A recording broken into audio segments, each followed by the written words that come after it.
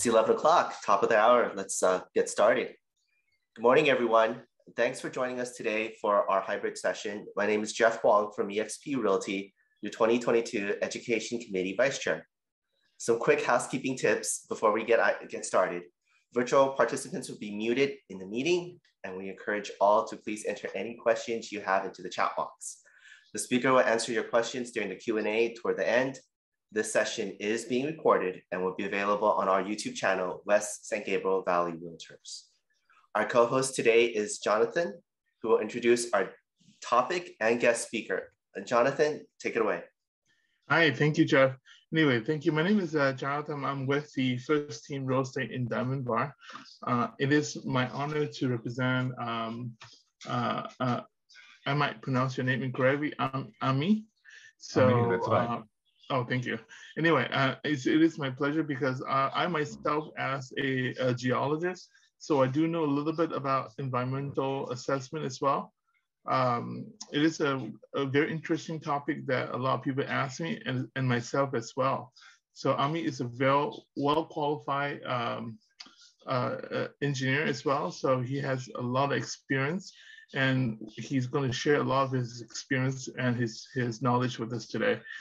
Ami, please go ahead and start.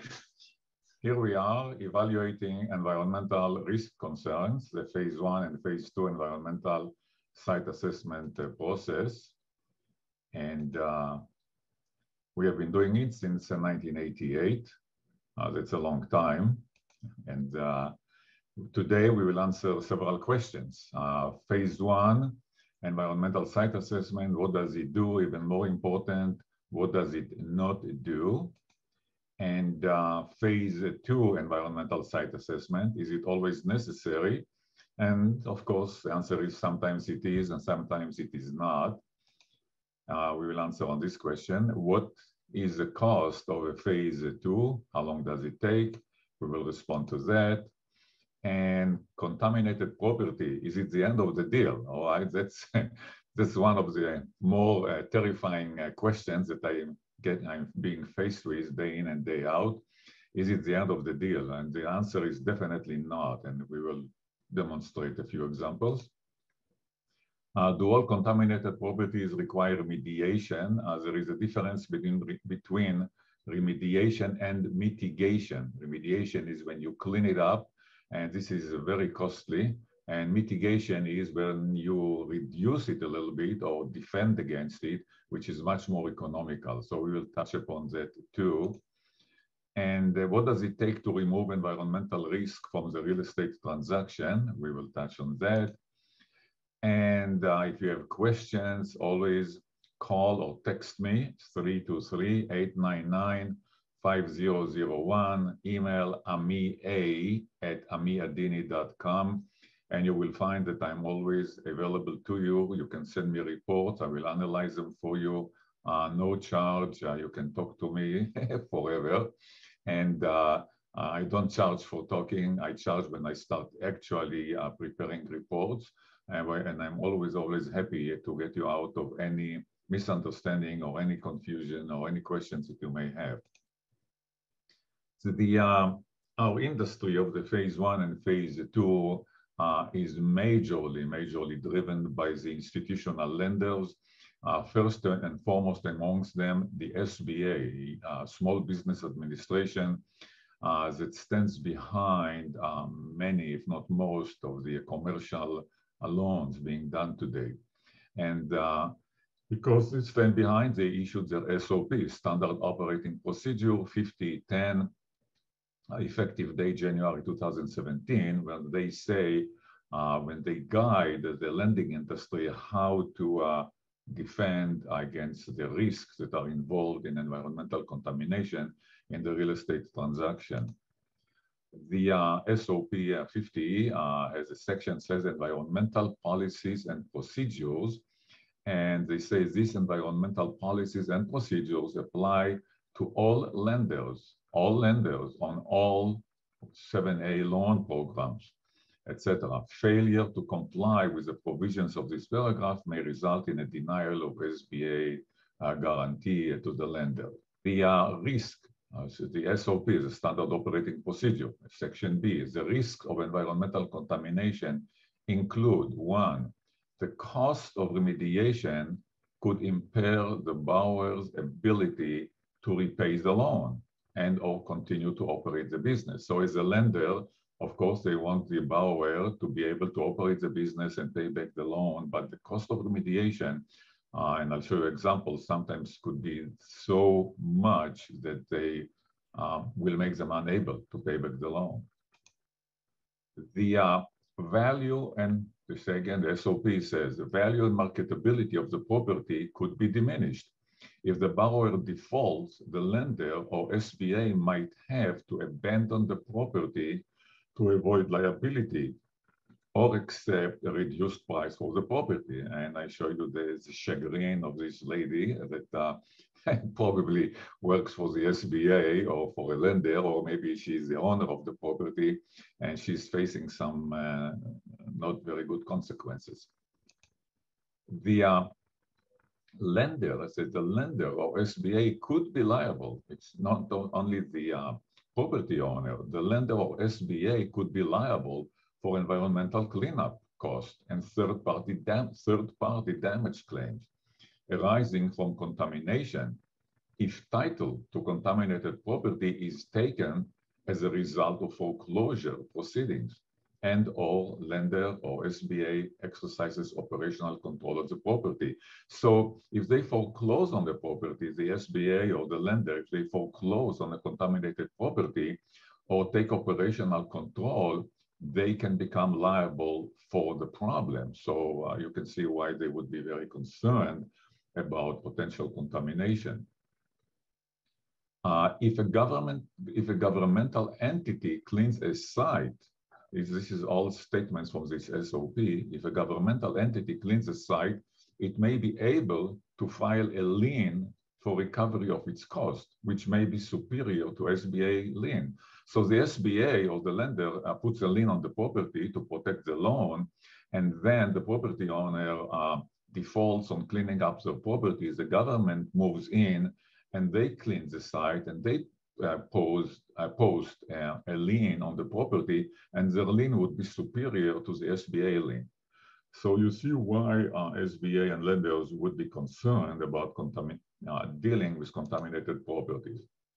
So let us see some conceptual diagrams of contamination, so we understand a little bit better why the lenders and the property owners, of course, are concerned. Here on the left side, you see an industrial plant, and there is an underground tank, and you see this purple thing coming down from the tank. We call it a plume, like a plume of feather, a plume. Plume is something that starts from a point and then it spreads out. So we have here a plume of contamination starting from the tank and going down into groundwater, which is colored in turquoise. And groundwater is not a lake and it's not a river. It's basically soil which is saturated with water, like if you dig into the beach sand, you get into the aquifer, you get into groundwater. So you see here the plume, the purple plume going down to the groundwater, and because this substance is heavier than water, it goes down, down, down, down to the bottom of the aquifer, and it's very difficult to clean up this kind of contamination. On the right side, you see another plant, industrial plant with above ground storage tanks, and they leak this red colored thing, which is lighter than water. It could be gasoline or diesel or oil. It's lighter than water. It floats on the groundwater and then it evaporates, and the vapors get into this residential building, and the residents don't even know about it. Here is another diagram of the same, of similar stuff. You see here on the left side, there is a landfill, and there is a plume of contamination going down and hitting groundwater, and it's also evaporating into the soil. So it spreads in the groundwater and goes up as a vapor, or it spreads in the soil as a vapor and enters into the building, so the basement, or through the slabs, and the tenants or the residents of the building are now inhaling toxic air. Here is a diagram of the EPA showing a situation where you see, again, it's another picture. You see the contamination in the groundwater. You see this black stuff down in groundwater, evaporates into the soil and get into the building. And what we use in our industry, we use the term or tool, which is called attenuation factor. Here you see on the left side, we see attenuation factor. Attenuation, when you attenuate something, you reduce the force of it. You reduce the thing, you reduce what it is. If there is a noise outside your home and you close the double pane windows and then the noise reduces, you have attenuated the noise, all right? So this is what attenuation is. And when we have toxic vapors in the soil, by the time they enter into the buildings above the soil, they're getting attenuated because the soil represents resistance to the flow of the vapors, and the slabs of the building, the floor slabs and the basement represent some resistance. So if we have, in this example, if we have 1,000 units, here you see 1,000 units of toxic material, toxic vapor in the soil, by the time it gets into the building, it could be only 30. So what we use in our industry, we use attenuation factors because it is much more practical for us to go into the soil and test the soil for the vapors and see how much vapor is in the soil. It's more practical than going into a building and testing the indoor air. Of course, we do test indoor air, but testing the soil is more practical. And we test the soil and then we apply attenuation factors in accordance with the situation. We have attenuation factor, which is 1 of 1,000. We have attenuation factor of 0.030. Another one is 0.050. The higher the attenuation factor that we use, the more we predict that vapors will enter into the buildings.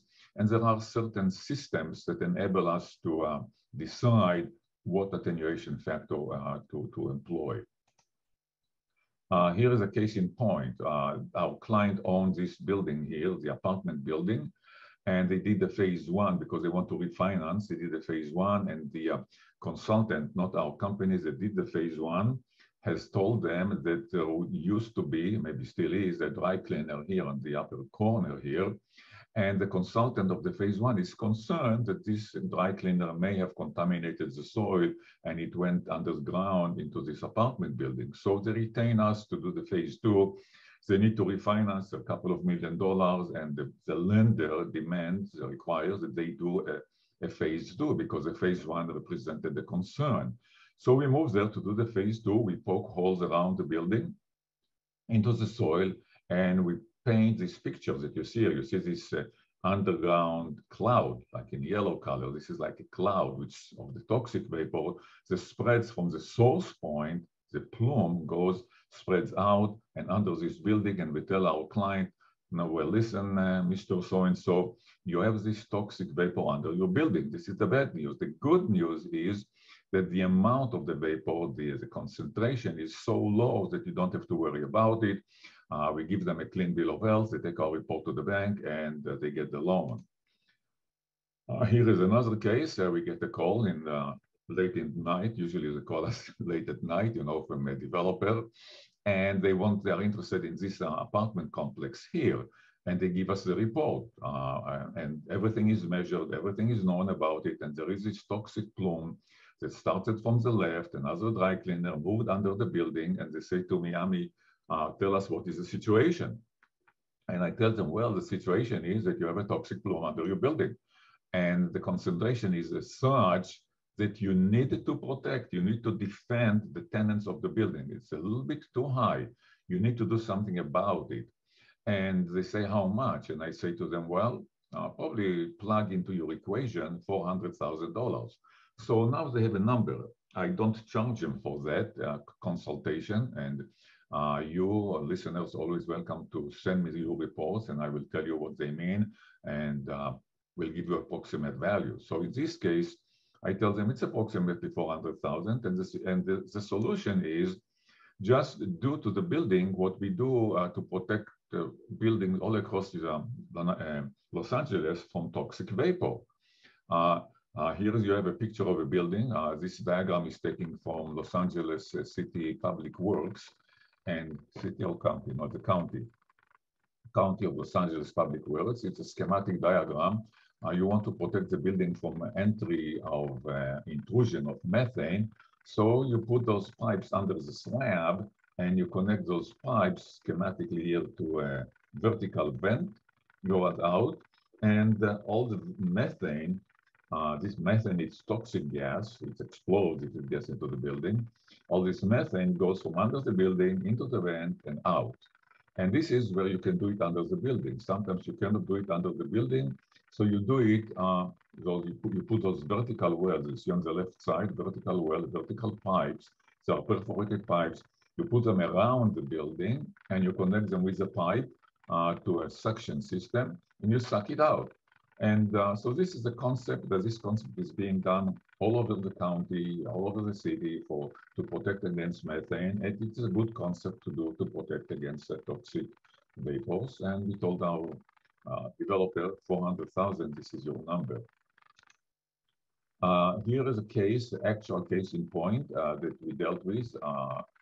You see the building here in the middle, and our client is very interested in this building. They want it, except you see the cloud underneath, the yellow cloud of toxic vapors.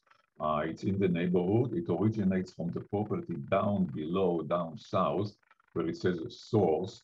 They are the originators, they are the contaminators, and they created this toxic plume of gas that is spreading in the soil. But our client is not the source, is not a culprit, so to say. They did not cause it, but they want the building. They want to use the building. So we tell them, here is what we do. And they purchase the building, and I'm sorry. Okay, so I'll show you a moment later what they did. But in this case, this is again a case of toxic vapor under the building. All right, a couple of pictures later, I'll show you what we did for them. Here is a case of another dry cleaners. Our client is here, this plaza, and okay, they are in this plaza, and they needed to refinance. It's about, I think it's like a several $1 million loan, and we have the dry cleaner here, kitty corner from them, and they contaminated groundwater. And groundwater is contaminated. It went from the dry cleaners under the street, under these properties that belongs to our client, and our client cannot get the loan because it's contaminated. So they retain us, and we work a long time with them and with the regulatory agencies. And we prove beyond a reasonable doubt that they are not a culprit. They are not contaminated. By the way, I use the word culprit easily because I don't consider dry cleaners to be culprits at all. They have been using technologies for decades that were acceptable to the society and to everybody, and they operated in good faith. But it so happened that they contaminated unknowingly, they contaminated the soil. So let's call them the source, not the culprit.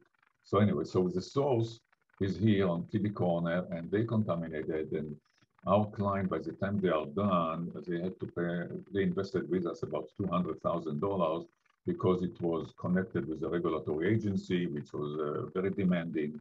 And we had to produce lots of reports, but eventually we proved them clean, and they got the bill of health, and they got the regulatory agency off their back. Here is another case of industrial plant that we were retained to do a phase 2 there to explore for contamination. And we walked onto the property, and we saw this little box here.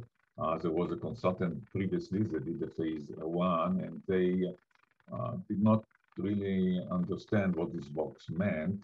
And they thought it was just connected to maybe to a sewer system, but it was not. Really what it was, this box had, but once we open it, and you see the connections here, these were connections that led to an underground storage tank. So we were retained on the property to do a phase 2, not to do a phase 1. All what we had a phase 1 report from another consultant that said, well, okay, there is a little vault, but it's nothing. Well, it was something. We opened it, there was a tank under it. You see the connections to the tank.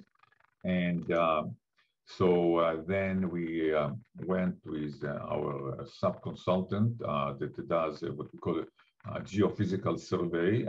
We went there with all these electronic devices on the left side, and to explore for the tank to see how big it is. And we found out that this tank was about 4,000-gallon tank buried in the ground that nobody knew about it. And it was filled with water, 4,000 gallons of water filled.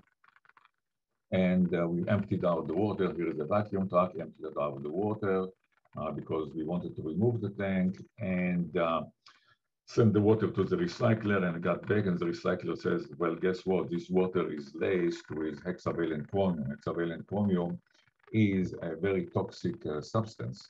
And so now we had a tank that the owner did not know about it, and a 4,000-gallon tank with water which are laced with hexavalent chromium, which is highly toxic, and which we extracted from the tank. And now we moved to remove the tank. So here is the tank in the excavation.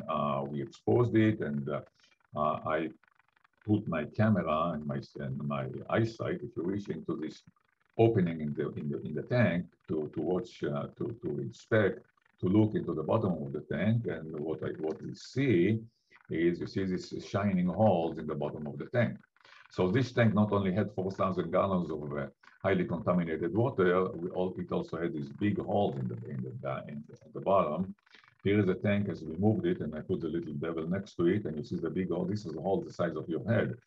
So we have this real estate transaction with a tank that nobody knew about it, and the tank has these holes, and it used to contain, we pumped out 4,000 gallons of water contaminated with hexavalent chromium, and here is the excavation of the tank after we remove the tank, and you see it's a little bit wet here down here. And if this contaminated water went down to groundwater, which is about 30 feet down, we would have had a multi-million-dollar cleanup on our hand. And but luckily, there was clay here, and the clay plugged the holes. And by the time we took the samples from the tank, here we excavated into the excavation. You see the backhoe here, and you see the little jars. We take the samples, we put them into the jars. By the time we excavated and we removed everything, looked clean, and the day was saved. I cannot say that we saved the day.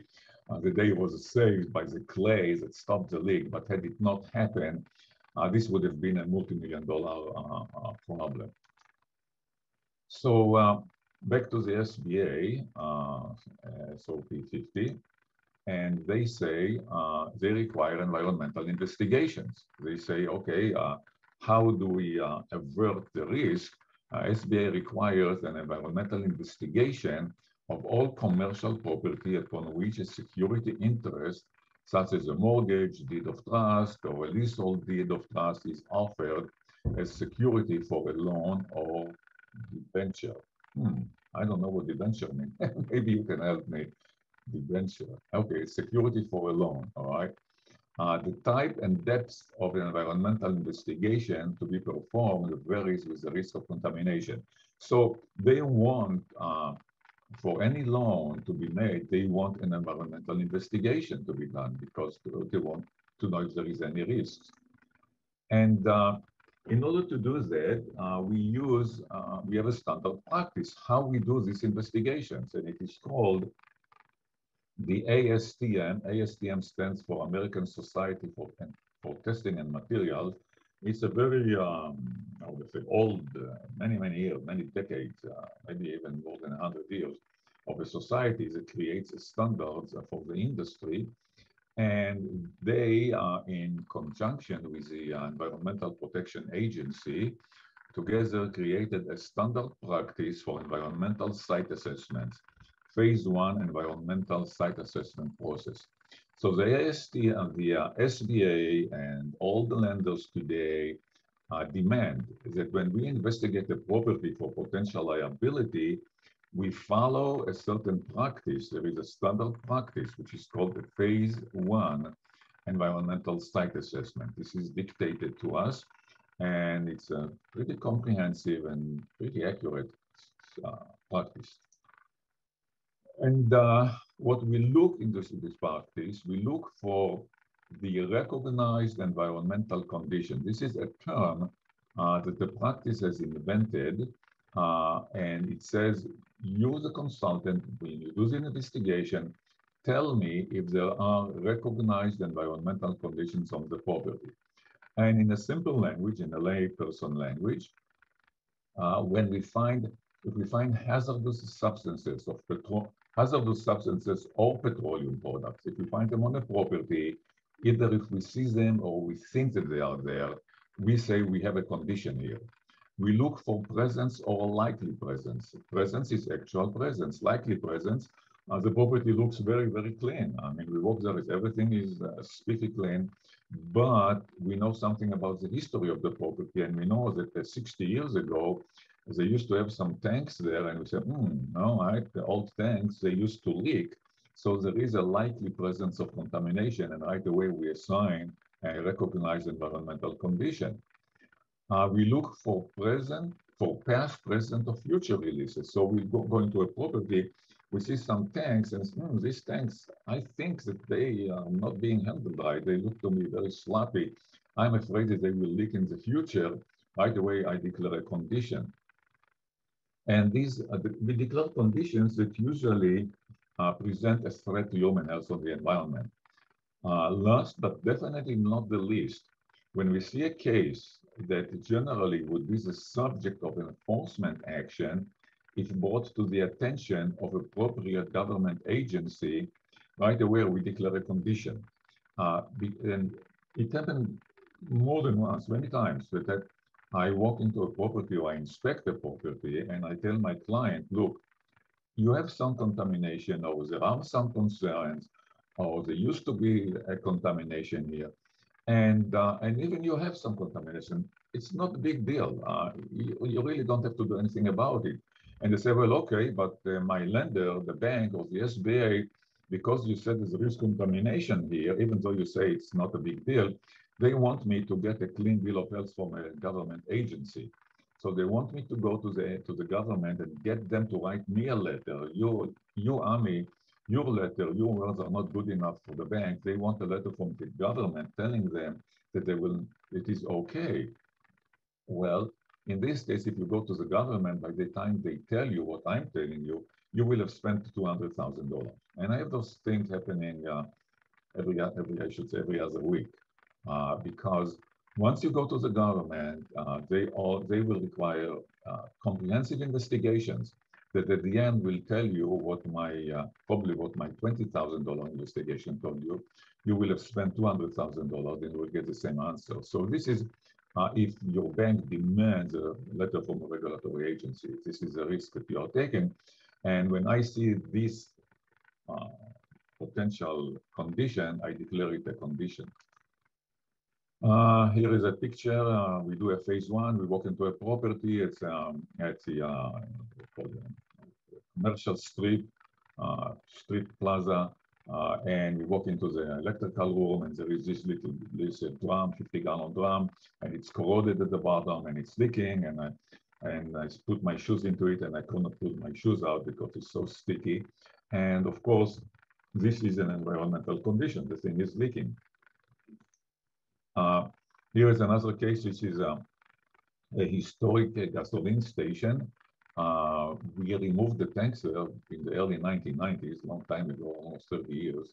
And it's in Santa Monica. This is Santa Monica Boulevard, and this is 17th Street corner.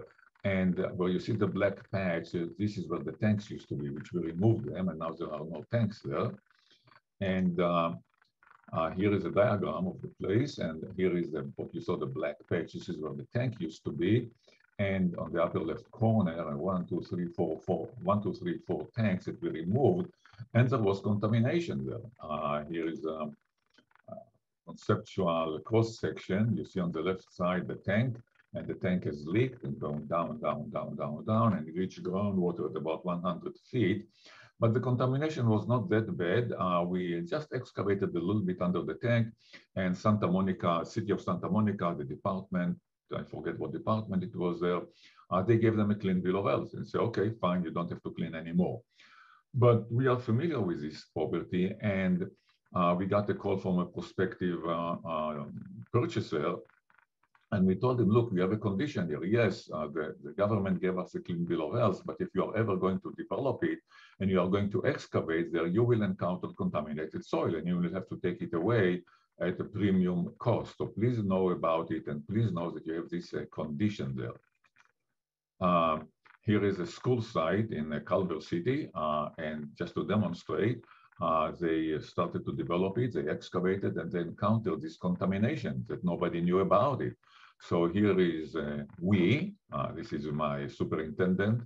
We came to the site, we are spraying the excavation with something that quenches the vapors that are coming out, and we excavate to take the contamination out, and the construction stops, and it's costing money to everybody that the construction stops, and everybody is waiting for us to remove this contamination. So this is a condition, and we call it environmental condition. Here is another case. It's a site in Northern California, close to Oregon border. It's a redwood country. Our client owns this red rectangle here, and they want us to investigate the property, and we check on the history, and we find out that all around here used to be a lumber plant, and they would bring the lumber down the river down here and would treat it with chemicals, and those chemicals contaminated the water, all the water that you see around here, and the water is about 5 foot deep, and this is our client's property, and without even doing any investigation, we tell them right away, look, you are contaminated. This is the entire area here uphill from your groundwater is contaminated. You are 5 feet above water. For sure, it moved under your property. You have a condition here. I don't even have to do a phase 1 to tell you that this is what the case is.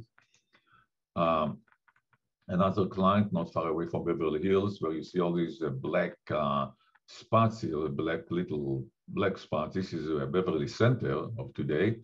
And the entire area used to be a very active oil field. So all the black little circles are oil wells that have been abandoned. But some of those wells are leaking, and some of them are leaking methane, some of them are leaking tar, and this is not far away from La Brea tar pits. And our client owns this property here, which is in the yellow rectangle, and we know right away, we say, okay, you have a condition. You have here all these wells, and they are leaking. You have a condition. The phase 1 inquiry has to be done by an environmental professional. The EPA and the ASTM declare that it has to be done by a person who is an environmental professional, and there is a very detailed definition of the EPA as to who or what are environmental professionals. About a 2-page long definition. I'm happy to tell you that I am a qualified environmental professional by the definition of the EPA, and environmental professionals should be responsible for doing this phase 1 investigation. The component of the phase 1, there are interviews. Nowadays, after the COVID pandemic, we used to do it face-to-face, but now we prefer to do it by questionnaires. We send very detailed questionnaires to the past or present owners, operators, occupants, anybody that is connected in present time with the transaction. We send them questionnaires and we interview them about what they know, what knowledge they have about the property. And we send them a list of all these documents, and we say, if you happen to have any of these documents, environmental audit reports, data sheets, geotechnical studies, it's a long list of about 25 documents. And we say to them, if you happen to have them, don't work too hard. I mean, don't go, I don't know, to the third down basement, but if you know that you have them and they are handy to you, give them to us. Okay, this is what we call, this is ascertainable, practically available information. Give it to us, we will review them, and we will, you don't even have to review them, just give it to us. So we ask for all these documents, and we review federal, state, and local government records, like thousands of records. And we review records of the history of the property all the way to the time it was first developed. And it could be sometime in the late 1800s. Here is aerial photography that we use. We get good aerial photographs all the way back to the 1920s, and we look into them to decipher, to find out the history of the property. Here are topographic maps. We get good topographic maps to the late 1800s, so we look into them. And we look into city directories. City directories are an awesome source of information because they tell us names of businesses that used to be on the property and around the property. And by the name of the businesses, we can guess who was there. For example, here is one such directory, 1957, Run and Tip Shell Service, 1994, Supreme Alignment, 2006, Lubing Super, whatever, Supreme Body, okay? Or Lube Inc. and Supreme Body. So you see the city directories give us pretty good information as to who was there. And we look into maps of the property. This is a layout of the property.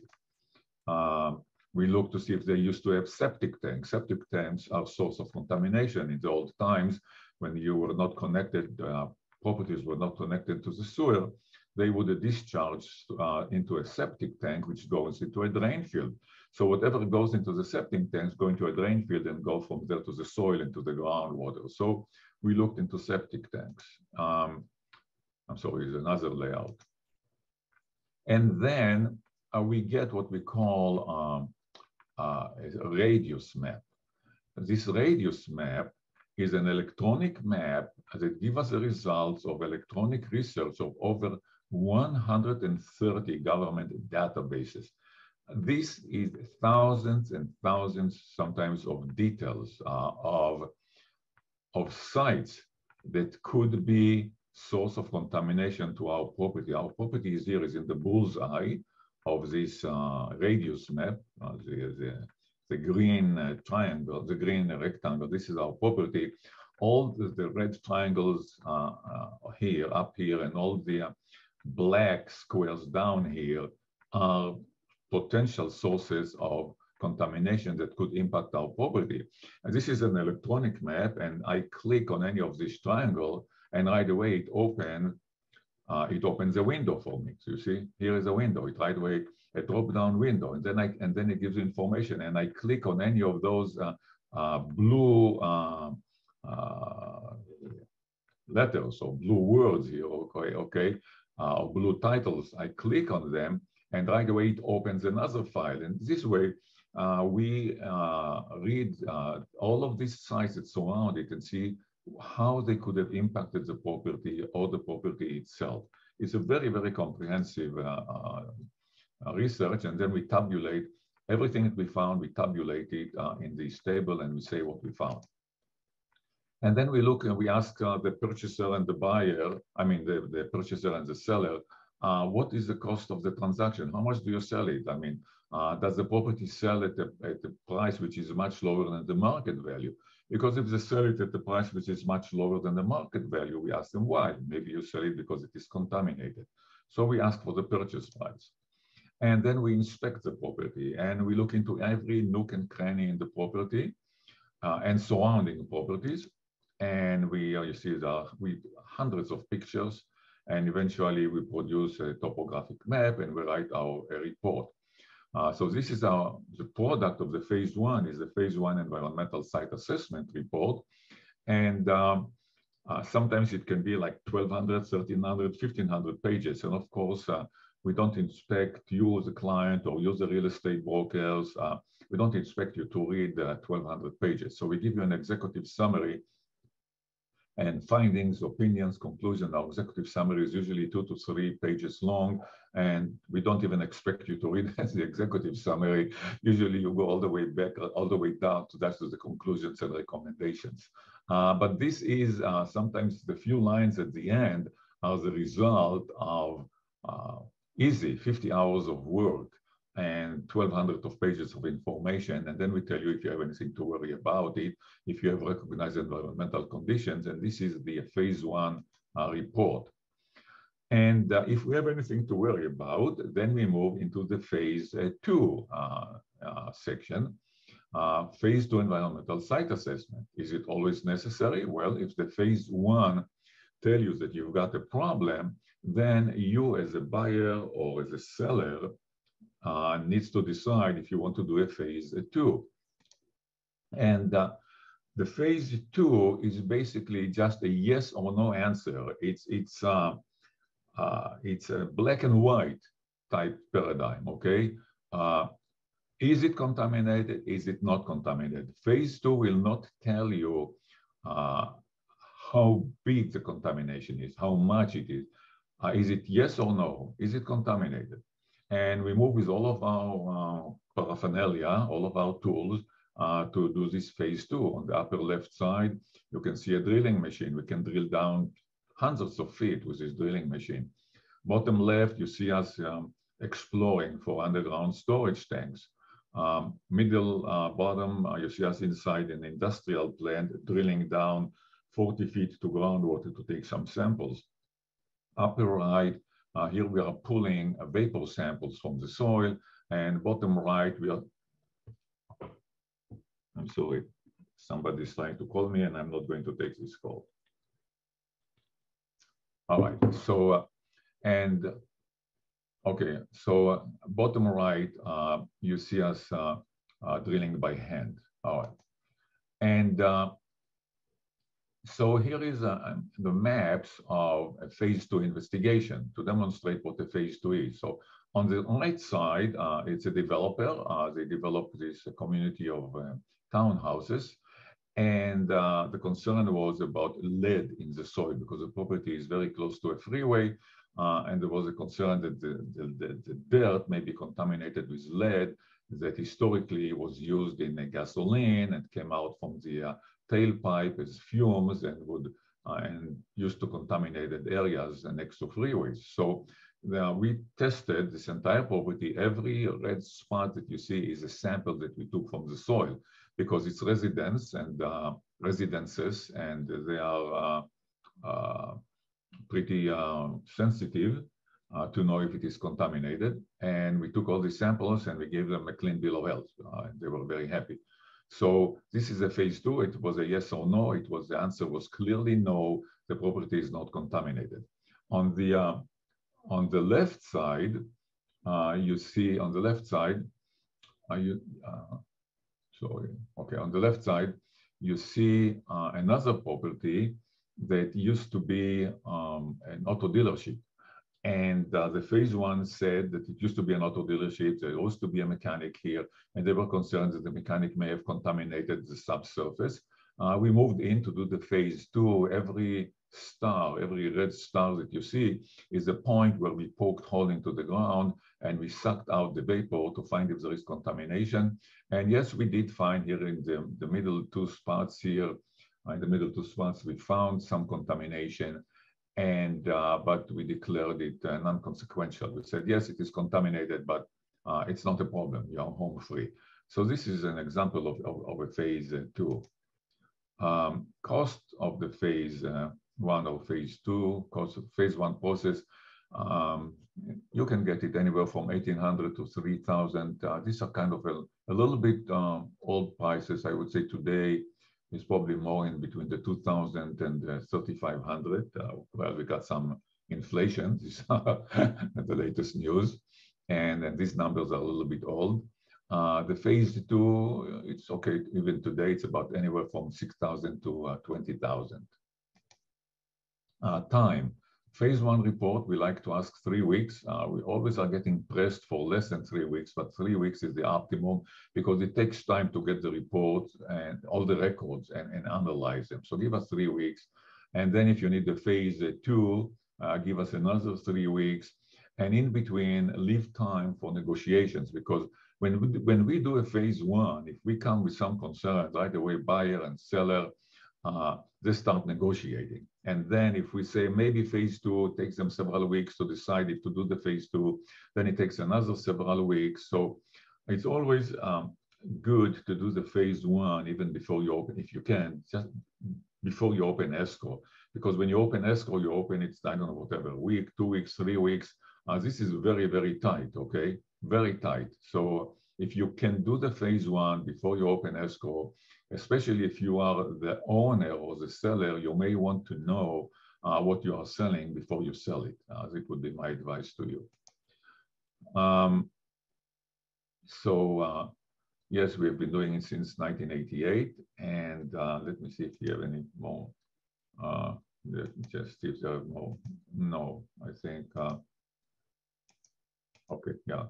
So this is it. So let us open the floor for questions, if there are any questions. Let me see on the chat questions. Yeah, we do have a question. Okay. This question is very similar to the question I'm going to be asking you, though. The question Joanne is asking you is, what type of surrounding property usually bring concern to environmental concern that we need to be more cautious about it? The surrounding properties, whatever you look at right now, whatever you know right now is a picture of present time, okay?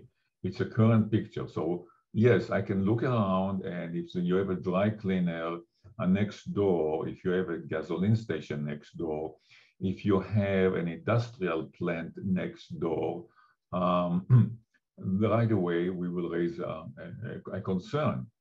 But in many times, the so-called culprit is not what you see in present time, is what used to be there sometimes 40 years ago, 50 years ago.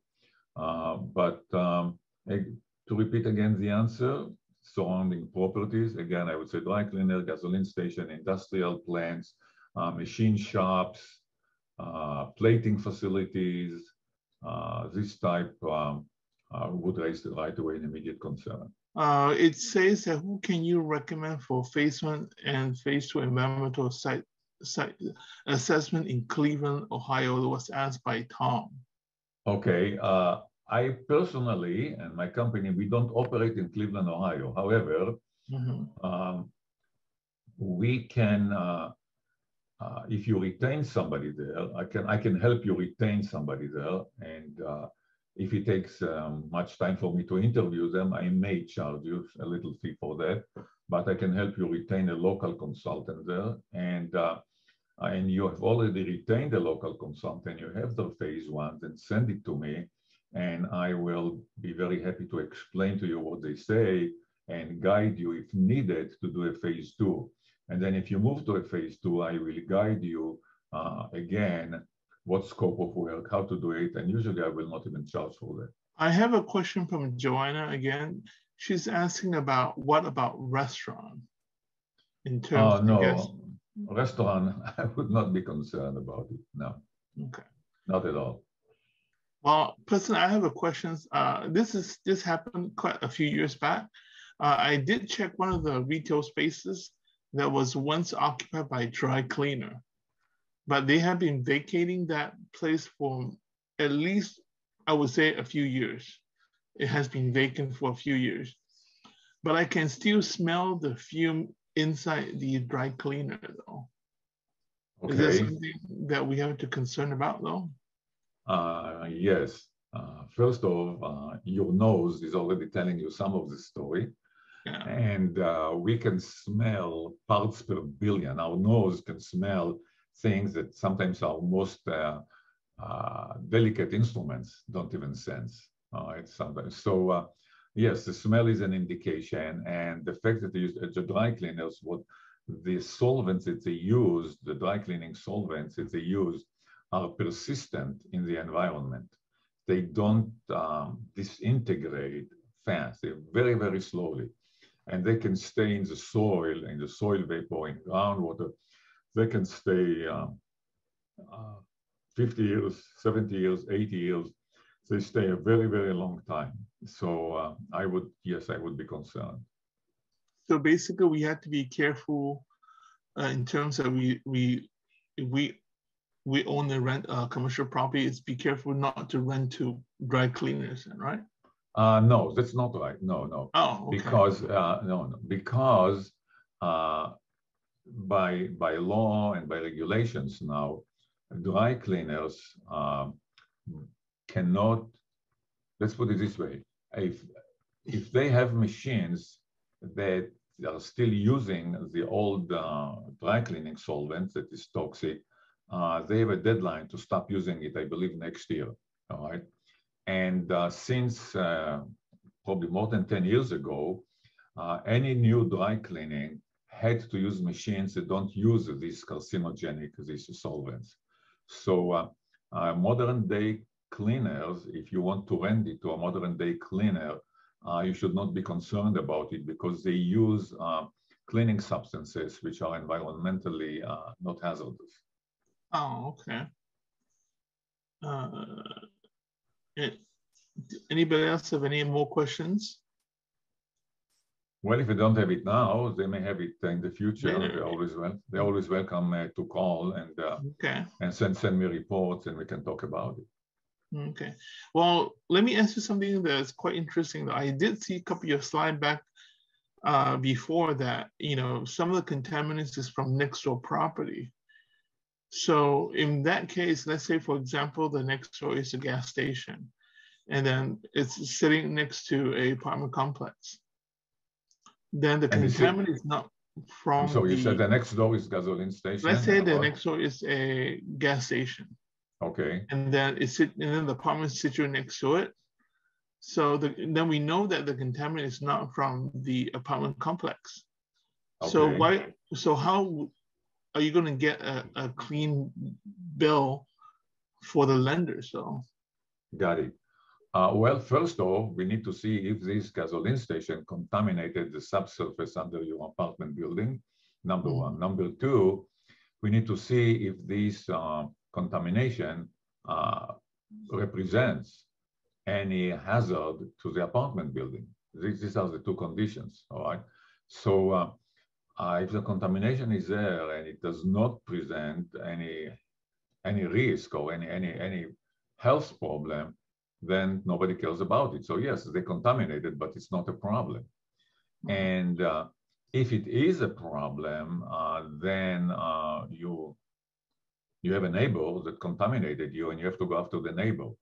But I would say in the case of gasoline stations, usually the problem is limited to the area which is very, very close to the gasoline station. And usually it's very remote that that the problem they created would create a risk to a nearby apartment building. It's very, very, very remote. And Jeff, I have a question. What is the most common environmental concern for residential though? If the property is residential and if it is in a residential neighborhood, then the most common concern is no concern. having said that, you need to look around the property, take a certain radius, and see if your property is on the verge of a commercial strip. All right, and sometimes it happened to us in the past that some commercial residential properties across the fence, across the property line was commercial strip. And the commercial strip has contaminated and the contamination moved under the residences. So if you are in the midst of a residential neighborhood, and if I would say there is nothing behind the fence and there is nothing 100 feet down and there is nothing 300 feet down, you probably have nothing to be worried about. About a year ago, I had a family that purchased a property in Palo Verdes. Now, this was a very high-end property, and the lady and the mother in the family, she had little children, and she was very concerned about toxic vapors coming from a landfill. And I told them, look, this landfill is about 1.5 miles to 2 miles away from you. The chances are slim, but still, she wanted to be sure beyond any possible whatever doubt. So we went there and we took the samples, and of course they came clean. But I would say, again, for most residences, there is no concern. Well, actually, good question from Jeff is, because some of the old neighborhood that we have still locally here has septic. Is septic considered an environmental concern? If this is a septic tank for residential property, and it has always been a residential property, we are not concerned. Oh, what happens sometimes in commercial properties, they are located on a property that used to be residential. And the residential had a septic tank. So in this case, we may be concerned because it changed the use to commercial. Mm. And then we have a question from Greg. What are the sources of methane which sometimes show up in residential air with no obvious nearby source? I'm sorry, could you repeat the question? What are sources of methane which sometimes show up in residential air with no obvious nearby source though? Got it. The source of methane is, first off, if you are located above an oil field, oil generates methane. And if you are located in an area which is used to have a lot of oil wells in it, the oil wells that were drilled in the past are conduits. They become conduits to the methane, which is coming from the ground, and then it spreads all around the wells. So these are the sources, but this is more or less natural source that was enhanced, if you wish, by human activity of drilling for oil. But then again, there are ways to protect from methane, and we have a whole neighborhoods of cities built upon methane. Just go to Playa Vista. The entire Playa Vista is built on a methane field, and it's a very flourishing and prospering neighborhood. That's a very good question and good answer though. I sort of live in a city in Amani that my street used to be the very last street that used well water, the whole entire street. And this is many, many years ago, we were told at one time that we're not allowed to drink the water because there is a pollution in the water. And then the source is quite far away. That's probably like 10 miles away. So I know that there's no obvious source nearby, but it can travel quite far, the contamination. Is that correct? Yes. The San Gabriel Valley, the aquifer in San Gabriel Valley, the aquifers are contaminated with chlorinated solvents. It's a widespread problem about very, very large sections of the San Gabriel Valley.